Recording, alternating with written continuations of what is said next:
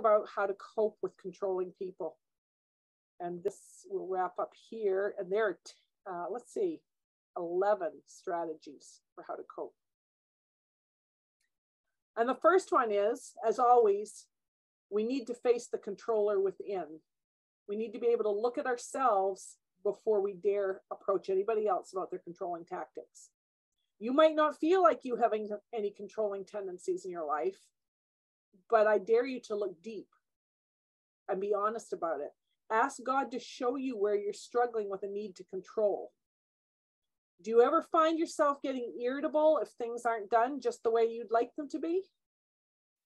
Have you ever become rigid or demanding with others? Do you tend to be perfectionistic? Maybe you truly don't have any of these annoying tendencies, but most of us, if we're to be honest, do. Having some of these tendencies does not automatically qualify you as a control freak, but hopefully recognizing these traits in ourselves will aid us in having a little more patience and empathy with the control freaks around us. Instead of just getting so annoyed, it's good to step back and say, oh, I can get where they're coming from. I do that sometimes. Have the courage to pray as the psalmist did in Psalm 139, 23 and 24, when he says, search me, O God, and know my heart. Test me and know my concerns. See if there's any offensive way in me and lead me in the way everlasting. Ask God to show you where you're controlling, and he will. Be prepared. He'll let you know. And then ask him to show you how to get rid of those traits. How do you overcome them? Number 2, try not to take it personally. This is hard, folks. Remember that in most cases, control freaks are simply trying to protect themselves first and foremost. They're not trying to hurt you. They're doing whatever they can do to stay in control, to manage their anxiety and their fear. Don't feel responsible or try to make things better for them when they get upset. And here's a tip. Accusing them of being controlling is not going to help the situation. It's only going to make them more angry, resentful, and controlling.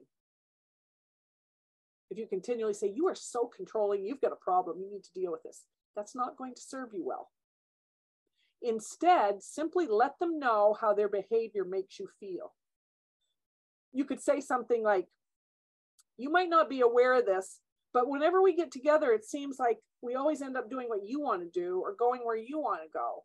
And to be honest, I get a little frustrated sometimes. I'd like to have a turn choosing which restaurant we go to eat at. Let them know how you feel and let them know how you'd like things to change. Remember, they're acting this way in an attempt to guard themselves from anxiety. They don't act this way just because they think you're an idiot. There's some controllers that think that, but most are more just trying to manage their anxiety.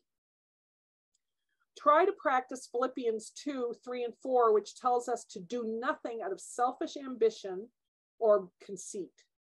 Rather, in humility, we're to value others above ourselves and not look to our own interests, but we're to look out for the interests of others.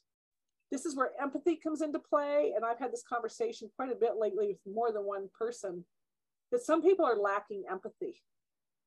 It's hard to put somebody else's needs above you, but if you can practice empathy, and that's easier for some people than others. And I have been reading lately, I tend to agree with that a lot of people lose empathy if they've gone through a lot of trauma. And we have just gone through a huge global trauma with the last 3 years. And you're finding that people are less and less empathetic, and they just do not have the capacity to care or to understand where somebody else is coming from. Even if they used to, they're finding it harder to be empathetic right now.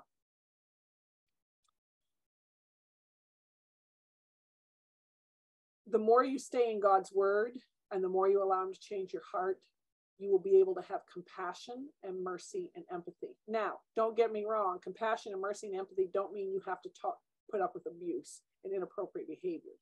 It just means it tempers the way you respond to the person. Number 3, Learn to go with their control. Just flow with their control. I know this is going to be hard. This is hard for me.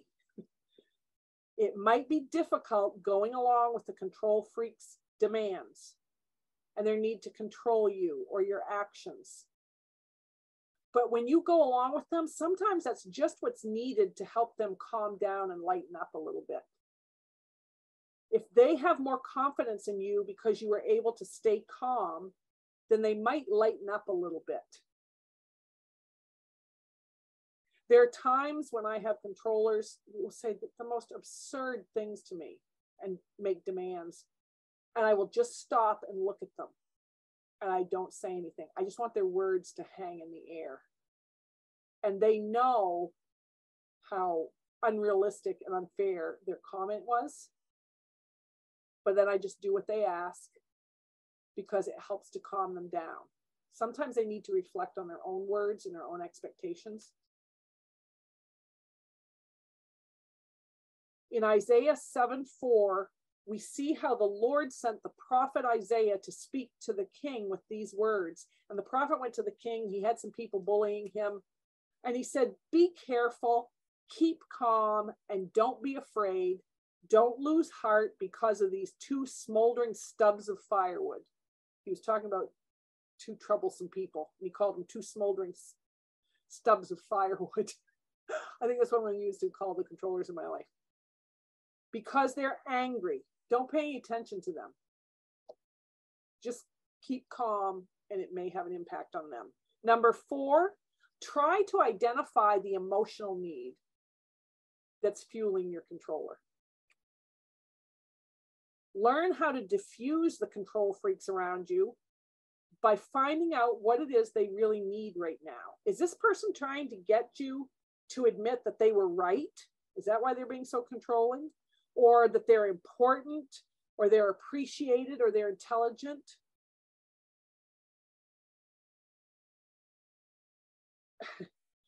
Sometimes people might think I'm controlling because I will say things like, didn't I tell you this? Didn't I tell you this? Didn't I say this? Do you remember me telling you this? And people just shake their head and they say, I get so tired of you saying that, Nancy. I know that. I try really, really hard. But do you know why I say that so much? It's because I've been told for so many times that I was wrong. I was crazy. I was ridiculous. There are times that the emotional need is somebody just wants to be validated. Yes, you did see this. Yes, you did say this would happen. That's how you can diffuse the situation. Maybe they just want to be validated. To cope with control freaks, you need to figure out how to give them what it is they want without sacrificing your own emotional needs or personal values. I had one controller one time tell me, you just don't appreciate what I do for you. You don't understand how hard I work for you. Well, I basically thought it was a pretty mutually responsible relationship, but the individual felt I wasn't recognizing them enough. So I just had to say, yes, I do appreciate it. You have worked very hard. And I appreciate all you've done. They didn't want to hear what I'd done. They just wanted me to validate what they had done. I could have said, yeah, well, I did this and you did this and you did this. That wouldn't help the situation. Just wherever you can, give them what they want without sacrificing your own emotional needs. If a control freak is acting controlling because of their anxiety about some important meeting they're having at work tomorrow, then help them to understand that fact. Years ago, when my husband first took this job in management, he would come home and be really nasty and mean. And I would tell him, I couldn't figure out what was wrong. I didn't cook the right thing for supper, or the dishes weren't done and the kids were noisy, until I figured out it had nothing to do with me. It had to do with the fact that he was stressed at work. And so I had to help him see that and say, listen, I know this is scary and you feel overwhelmed, but I'm not them. So please don't bring this home to me. Once he's able to see, and controllers in general are able to see what the real issue is, it helps them to adjust their behavior and their words. A simple statement from you addressing the issue that's really bothering them can help soothe their anxiety. Remember in Galatians 6:2, it tells us that we're to carry each other's burdens so that we can fulfill the law of Christ. You could say, oh, my spouse is in a bad mood, I'm just going to stay out of the way and ignore them. Or you can help carry their burden and help them work through what's ever bothering them. But that takes both spouses to engage and talk about it. One person shouldn't have to be the detective and pull and pry and coax and cajole to figure out what's going on. There needs to be a sharing of information. Number 5, give them lots of information. Learn to think of control freaks as overprotective parents. One of the ways you can help them relax is to keep them informed. The more reassuring the information you have to give them, the more apt they are to let go. If you just resist them, they tend to become more controlling and they tend to believe they can't trust you. But if you can explain the facts and tell them why you're resisting or why you think there might be a better course of action, and then want to talk to them about it, sometimes that's what it takes to calm them down. 2 Timothy 2:24-26 says, a servant of the Lord must not be quarrelsome, but must be kind to everyone, be able to teach and be patient with difficult people. Gently instruct those who oppose the truth. Perhaps God will change their heart and they will learn the truth. That's a good guide for dealing with control freaks. Number 6, put everything in writing. One of the most annoying and frustrating things about control freaks is they resist any idea that's not their own or a new way of doing things. They need time to think about things or consider new or different ways of doing things. So the best way to help them is to put your ideas or your suggestions in writing, or your concerns if you need to confront them about something. This will give them a chance to think about it. They won't have to wonder what you said because it's going to be written on a piece of paper right in front of them. Don't confront a control freak or expect them to talk about a situation right then, because they're not going to agree with you the moment you confront them or present a new suggestion. So give them the facts to support why you believe what you do and why you're choosing to respond like you do. I had to recently do this in a relationship that ended with a control freak. After having gone through every step of scripture to resolve it, I put my concerns in writing. And I also had to put dates, times, places, names, objective, logical, concrete information so that the person could review it. And then stated my concerns and what I was hoping for. Unfortunately, it did not work out.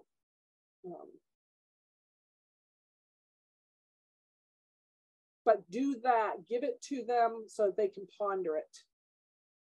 It may improve the relationship between you and the controlling person. There are a number of scriptures that command us to write for the purpose of conveying truth to others.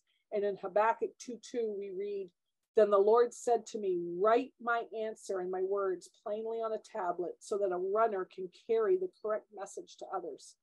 Write it down so that things can change. It seems like a tedious process, and it is, but sometimes it's the only thing that's going to make a difference. Number 7, negotiate your role with the controller. If you're in a relationship with a control freak, you will probably have noticed a constant cycle of debating and arguing over small, stupid, insignificant things, like how you drive the car, how you cook the bacon, or how you mowed the lawn. They just want to argue and debate or nitpick. When you notice this repetitive cycle happening, make it a point to talk and address your concerns with the controlling person. Decide which one of you is best at this task and who should be in control of it. If they want to control the way you load the dishwasher, then perhaps they need to take responsibility for doing that every night. It's that simple.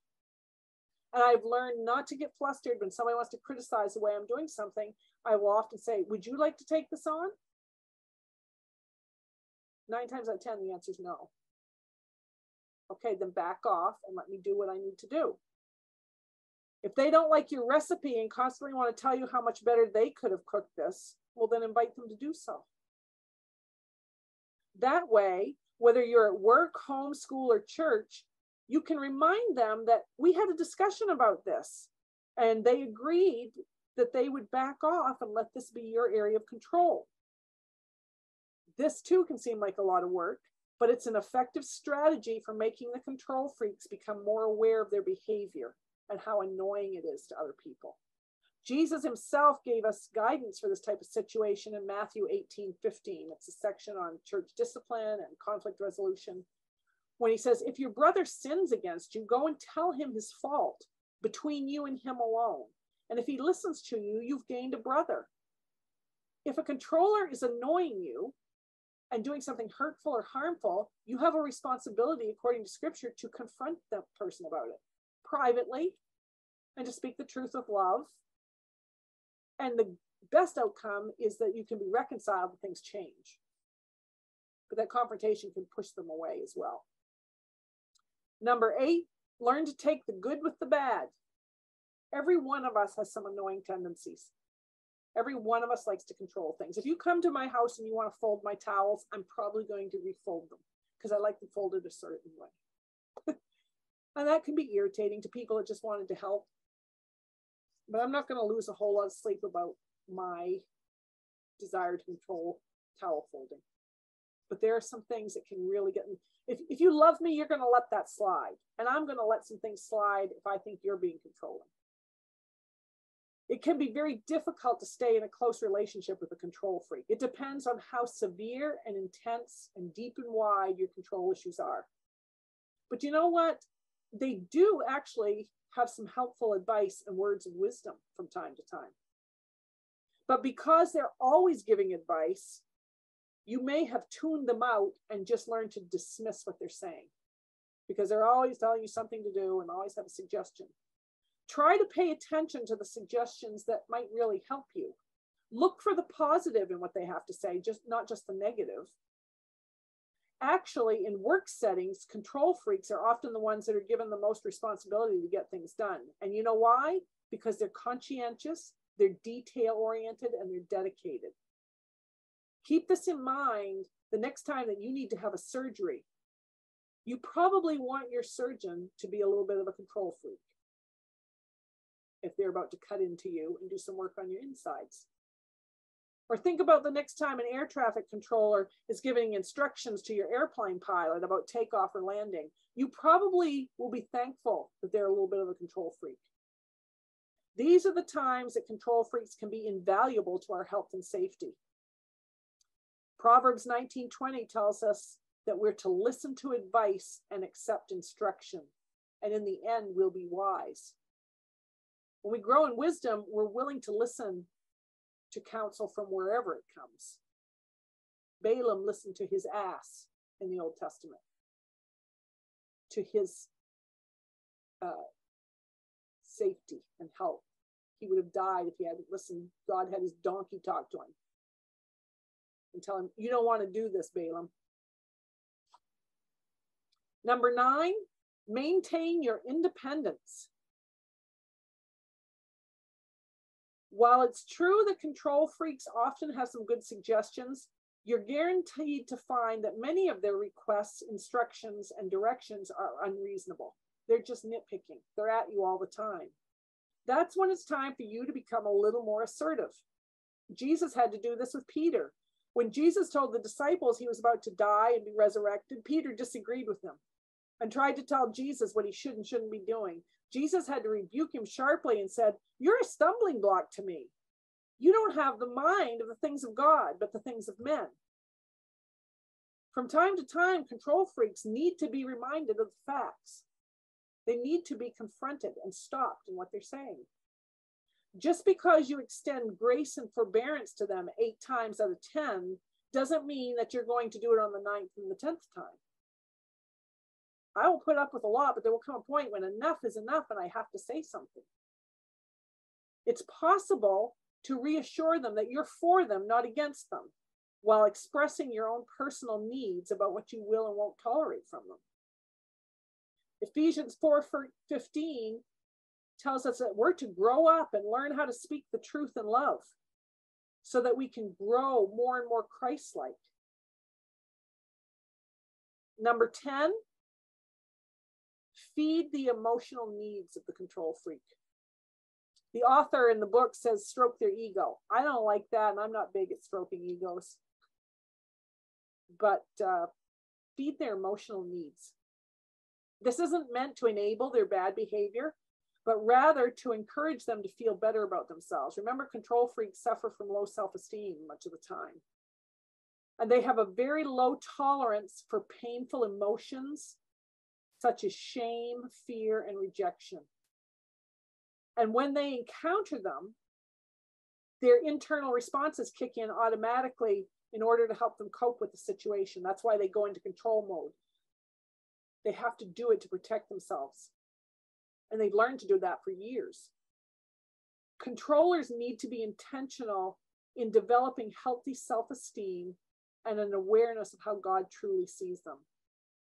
They need to allow safe, trusted people into their lives who will help reparent them and teach them that they are valuable and they don't need to be ashamed of their weaknesses. We all have them. You don't need to be ashamed of that. You know what? Some of the things that I've been made fun of are true. I didn't like being made fun of, but it didn't make the things they said any less true. Learning to laugh at yourself and not take yourself too seriously is a wonderful tool for being emotionally healthy and sound. But it's also because I've learned what God says about me, and I believe what he says about me. Helping people to grow in their understanding of their value to the Lord is huge in helping them get free of their controlling behaviors.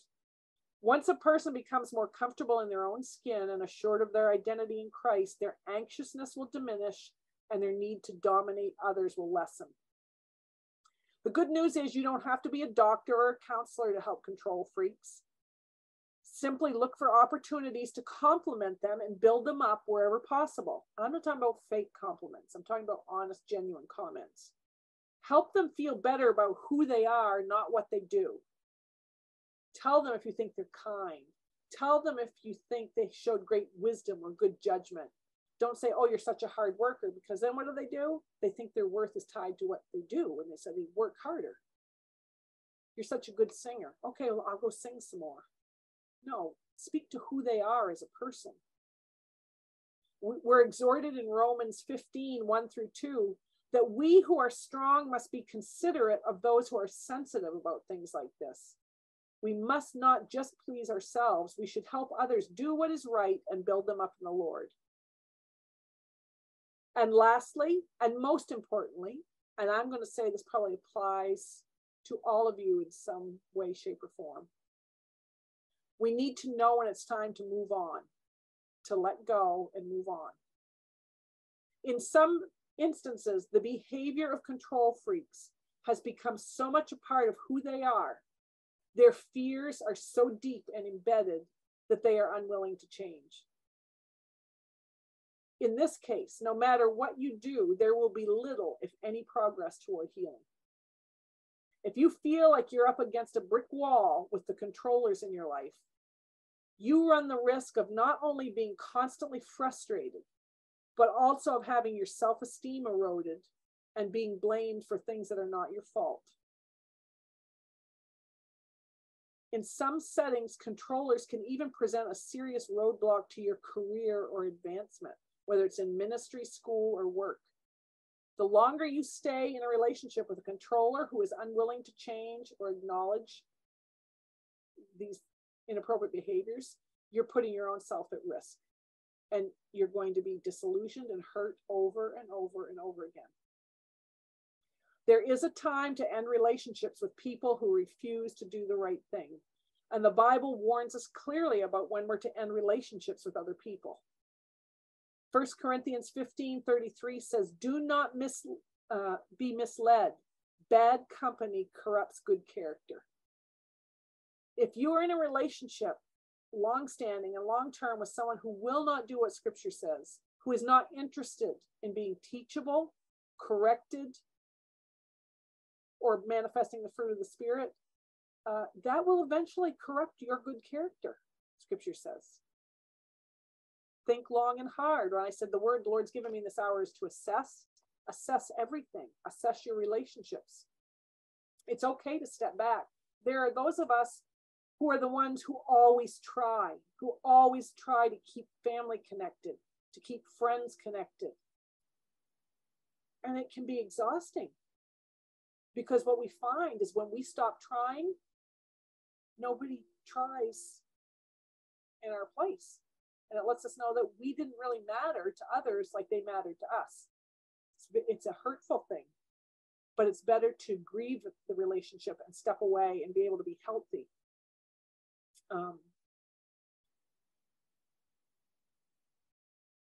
Proverbs 22:24 and 25 says, do not make friends with a hot-tempered person.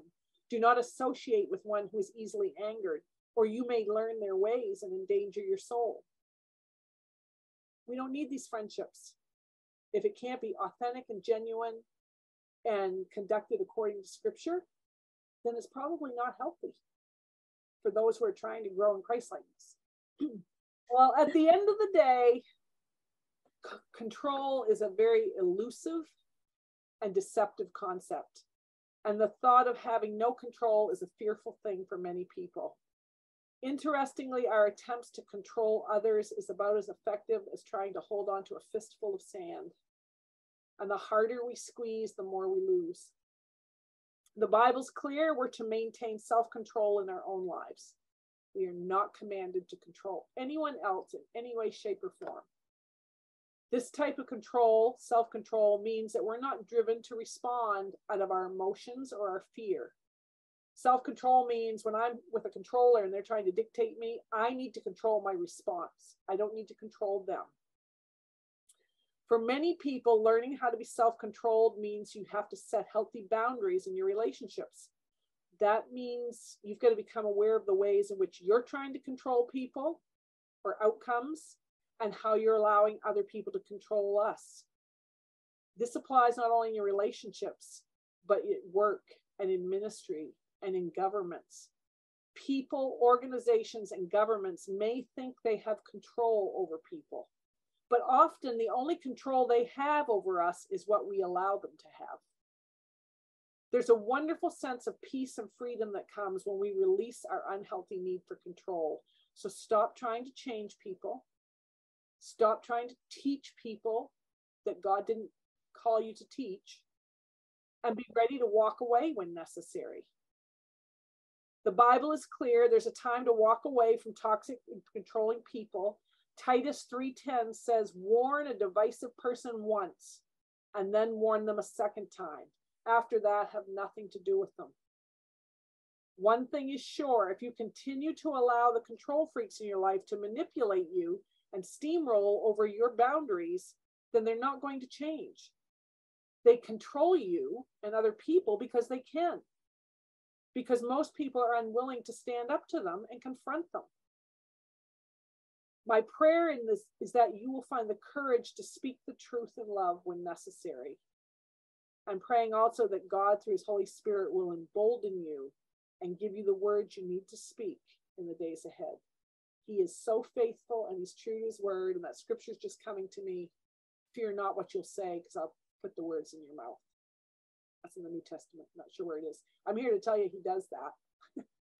Because I would spit and sputter a lot, and if I just ask him to guard my mouth and give me the words, he does. Try it. I dare you to try it. Let's just close in prayer. And if somebody has any comments, I'll linger. Otherwise, we'll be done. Heavenly Father, I just thank you for this time. I thank you, Lord, for the sharpness of your word that cuts through our logic and our emotions and goes straight to our spirit, man. Lord, I ask you to make us sharp and discerning and wise in the days ahead. Reveal to us every way that we are trying to control people, situations, and outcomes. Reveal to us when we are speaking and giving advice and feedback where it was never asked for nor warranted. Reveal to us, Lord, where we're being critical, nitpicky, argumentative, and debating for no reason. Keep us from becoming a quarrelsome and divisive people. Lord, I ask you to continue to knit your church together with one spirit, one mind, one heart, so that we might grow up and mature into unity, as your word says. Lord, I pray for every need that's represented on this call, for the medical needs. Lord, I ask for a restoration of health and an acceleration of healing where needed. Lord, for provision for the days ahead, whether it's financial or material, food. Lord, I pray for community, healthy community to surround each of these people, people where they can trust others to speak into their lives, where they dare to be vulnerable and share their heart, where they will take correction and learn how to speak the truth and love to others. We so desire, Lord, to get this right, because you will, as Val said, have a bride that is pure and spotless and holy. We thank you for the opportunity to grow and change, and ask your blessing on all that's been said and done here in Jesus' mighty name. Amen.